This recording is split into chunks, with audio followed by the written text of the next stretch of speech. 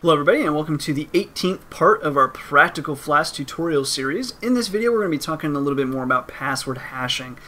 So in our init.py file here we saw how we were using passlib.hash and SHA-256 crypt, and then we saw down here that we're using that immediately when we encrypt this password, and then we saw in the database what that actually looked like. But then the question is, if how secure is it if every time the hash is identical? So how do we actually how should we hash passwords, and then how do we actually verify that the hash is the same? So I think the best way, instead of telling you, is to just show you. So let's go ahead and we'll come into our Flask Toots main directory here and make sure you're in var www flask app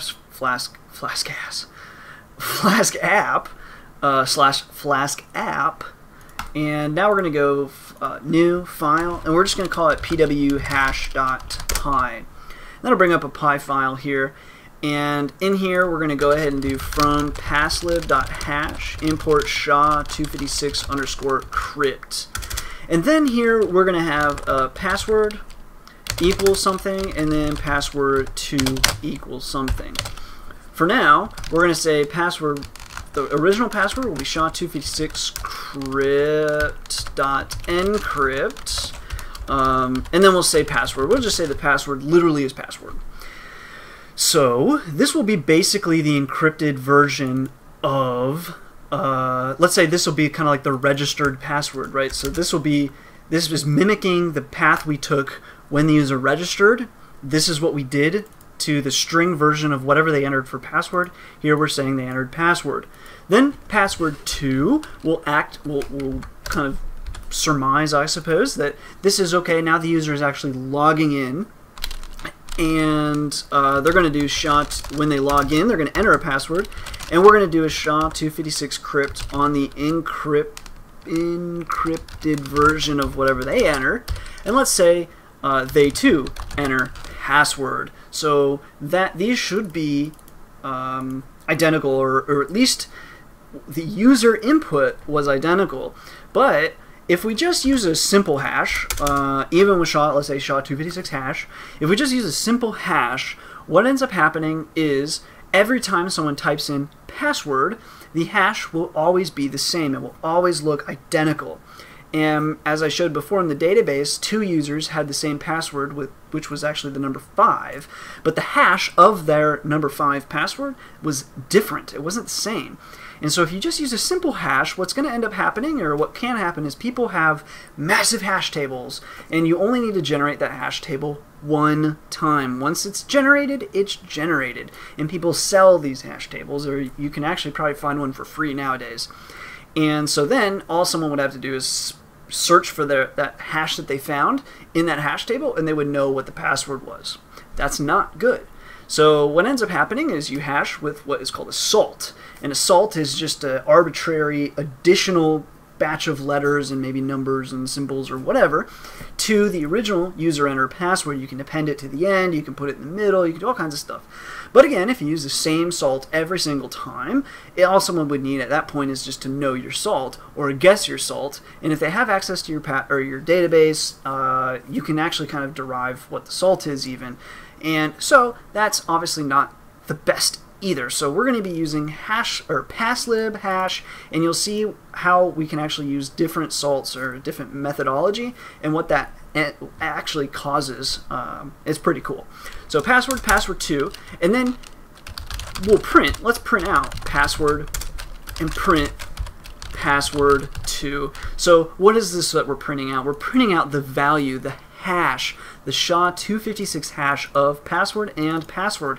These are hashes of identical strings of text. They're absolutely the same, right? You can see that right here.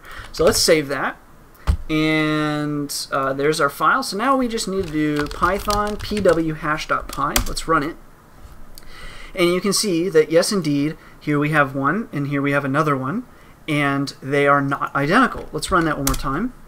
And then you can see that these ones, again, are not identical. So sometimes it has to do with the order like the first one, the second one, the third one with Python, as far as randomly picking a salt and randomly picking true random is actually really difficult to find in computers, and a lot of flaws in encryption type services like two-factor authentication or generating, let's say, wallet IDs, like public and private keys for wallets for Bitcoin, let's say.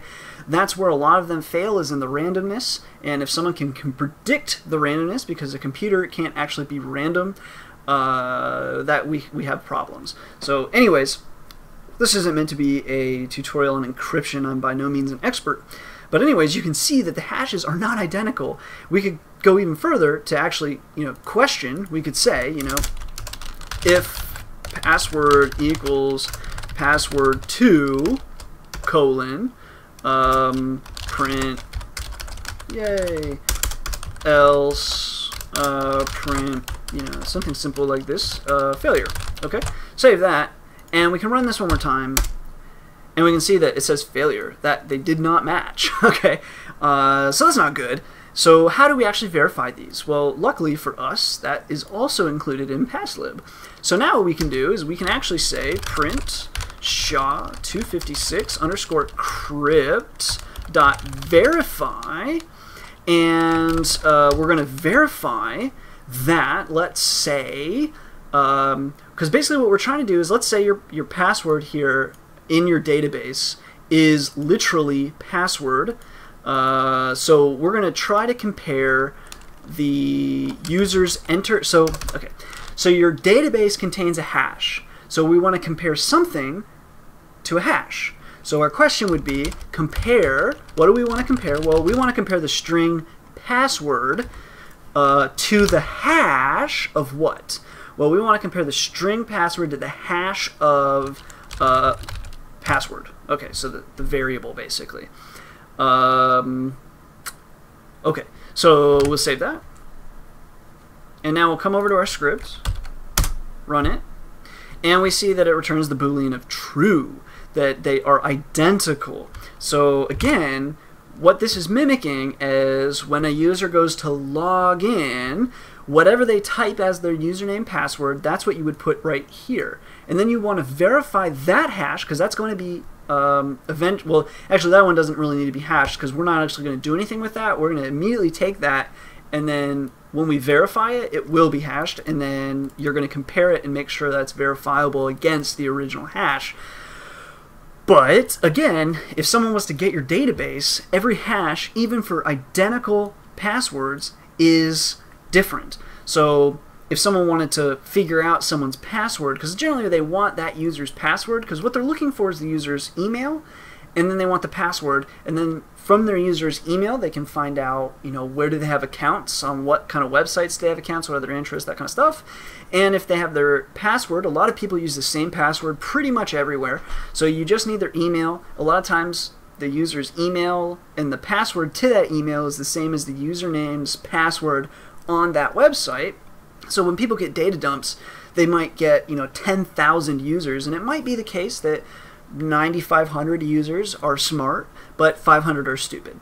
And that's what they're after. They're after the passwords in relation to the emails, or maybe in relation to the username, especially if it's a website that maybe has more sensitive data on it. A website like pythonprogramming.net, not really. They're not interested in stealing your account or anything like that on there, but what they would be interested in is your password in relation to your email. And then they would try to find any accounts that use that email online. They would try to find any connected accounts with different emails. They would try basically variations of that password on your email and any other accounts that use that email. So anyway, when you have something like this, it's not impossible, but it's very difficult for someone to actually figure out what your password might be, because they could even guess that your password is password, but when they run that through, there's no way for them to really truly know if those are identical, unless of course they use the same Passlib. But if you were to look at Passlib, you would find that there's actually some unique characteristics in the back end of Passlib that will kind of protect you even from that. But if they, I suppose, got on your server, you might be in a little trouble. Anyway, enough on that. Again, not an encryption expert by any means, but this is the method that you would want to use. I know that Flask does have like a Flask login thing, I was really unhappy with it, so if you want to check that out, go for it. See if you can use it comfortably. I didn't really like it, and I found Passlib instead, because the main thing that you need is Passlib. You need to protect those user passwords, and you never want to pass around those passwords in plain text. So as soon as the password is input, you need to convert it.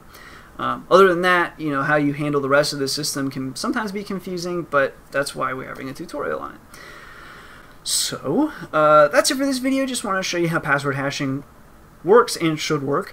If you have any questions or comments, please feel free to leave them below. Otherwise, as always, thank you for watching. Thanks for all the support and subscriptions, and until next time.